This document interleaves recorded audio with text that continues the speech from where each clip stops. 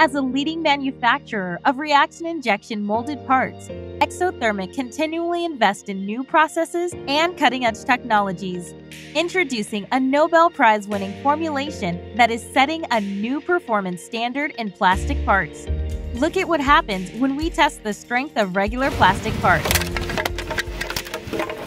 Look at the difference when we test our new material.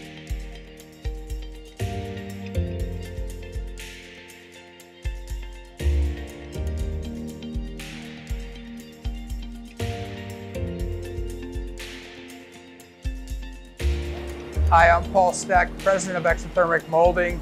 Exothermic has been performing reaction injection molding since the 1970s. What we're showing you today is a new revolutionary material for its toughness and durability.